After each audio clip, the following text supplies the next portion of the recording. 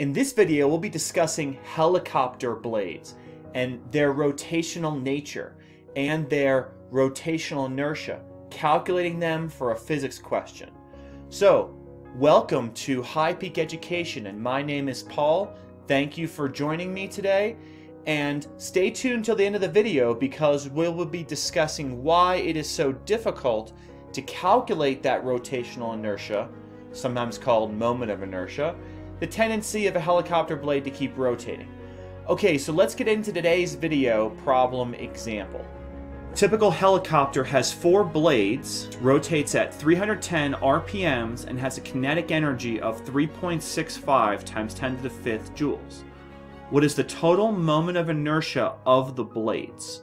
They're not asking for the moment of inertia of any particular blade. Right. They're just sort of asking for the overall blades. Now, by the way, a blade is kind of a funny shape, so that's not something you could easily look up on a table.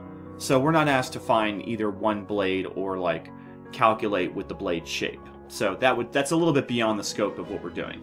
They do give us the kinetic energy, and they do give us the rate at which the blades rotate. Now let me ask you this first. What kind of kinetic energy did they give us? The RPM is not the correct units. That's exactly right. We'll come back to that in a second. But then when it comes to the kinetic energy, is this linear or is this rotational kinetic energy? So No. blades are going like this, so it's going to be what? Kinetic rotational energy. Yeah, it's going to be rotational. So I think this is, first of all, this is rotational kinetic energy. And then, like you said, the RPMs is not quite the right units we want to work in. What units do we want to change that to? Isn't it radians?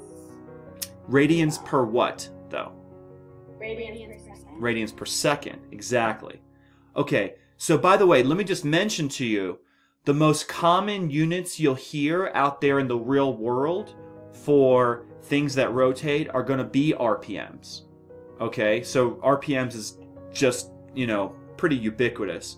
But what I'm also getting at is RPMs is very similar to like MPH for miles per hour. It's sort of an abbreviation, thorough or sort of fundamental unit. And can you tell me what RPMs is an abbreviation for? It's revolutions per minute. Oh, revolutions. Yeah, Okay. so revolutions per minute. So that's what I just tried to write there. Okay, so revolutions per minute. Now if we're in revolutions per minute, we want to change that to radians per second. So we need to go through the conversion process, right? Right. So we need revolutions downstairs on the conversion factor, and we need what sort of angle measure in the numerator? Yeah, In the numerator. Yeah. exactly, 2 pi radians for every 1 revolution. 60, yes. Okay, so I think I'm going to add this equation to the board. Okay, so hopefully you can see that conversion factor up there. So what we should do is we should take our 310 revolutions per minute, multiply by 2 pi, and then divide by 60. So let's do that first, because I think that's an important first step. And we're going to get a decimal here, unless they wanted the exact answer exactly in terms of pi. But I don't think that's the way to go. I think an approximation is better. Yeah, I got 32.5 if we round it, 3 significant digits. Yep. Radians per second.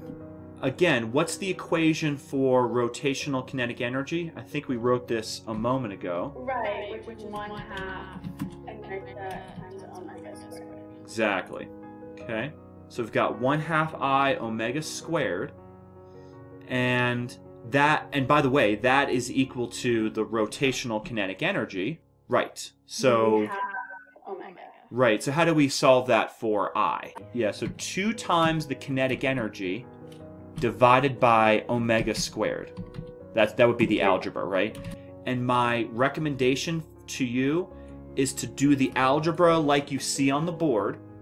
2ke over omega squared equals I before you plug into the calculator.